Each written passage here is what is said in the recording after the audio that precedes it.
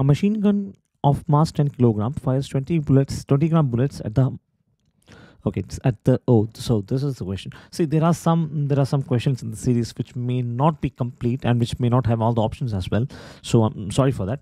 Now with a speed of 100 meter per second each, and this actually, I think the recoil velocity is the question. The recoil velocity of the gun is. The recoil velocity is the question. Okay, so first let us write down what all things are given to us.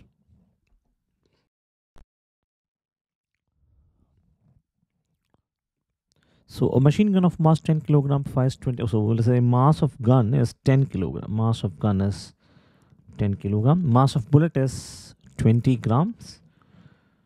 So we'll convert it right here. So 20 into 10 to the power minus 3 kilogram. Number of bullets in 1 second. It's given that 180 bullets per minute, right? So it is 180 bullets. 180 bullets per 180 bullets per minute. How much this will be equal to? This will be equal to 180 bullets. How much is 1 minute? So this is 1 minute. So 1 minute is 60 seconds. So which gives us 3 bullets, right? 3 bullets per second, right? So we have 3 bullets per second. Okay. Now, if we have 3 bullets per second, number of bullets in 1 second is equal to 3. Initial velocity of bullet is 0 and final velocity of bullet is given to us as 100 meter per second. Now let us try to visualize the concept one more time. So I think the question number 1 on this series was again based on the same concept. So for those who are watching it online, I'll put a link somewhere over here in the video, which will help you to going back to the question. It's a similar question. See, practice similar questions will make your confidence boost, right? Okay. So what we have here is the system. Here, what we consider is to be the bullet and the gun, right? So what is the system? The system is this complete system.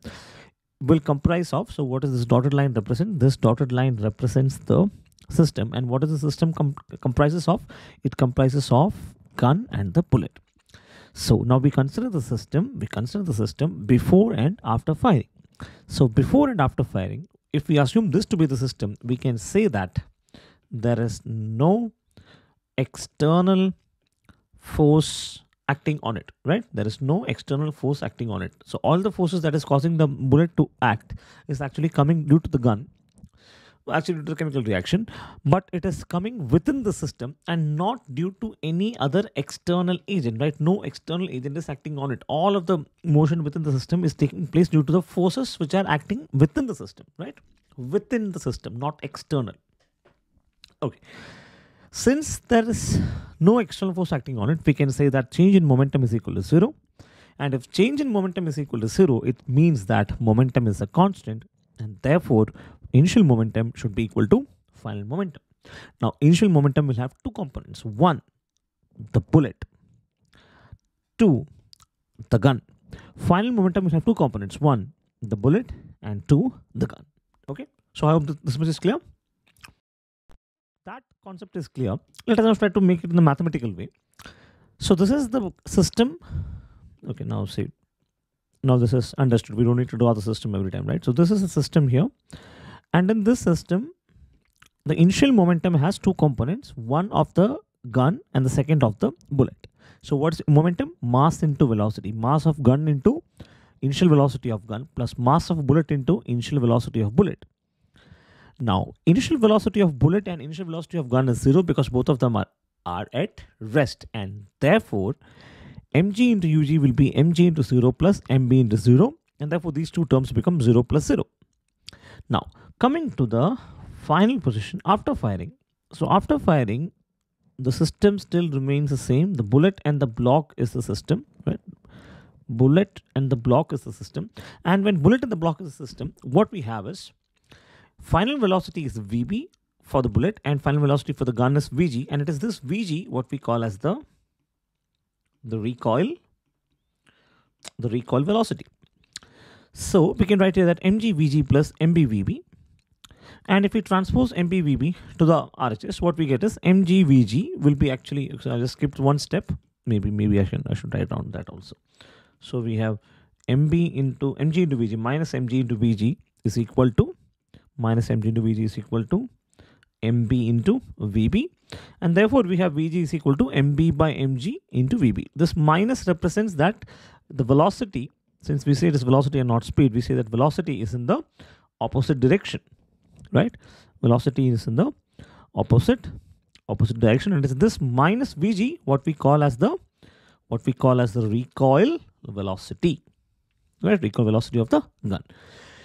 Now, one specific thing that we need to understand here is, see, this complete set of mathematical equations what we write is in terms of 1 second. It is meter per second. So every calculation is based on 1 second. So rate of momentum in 1 second is what we do.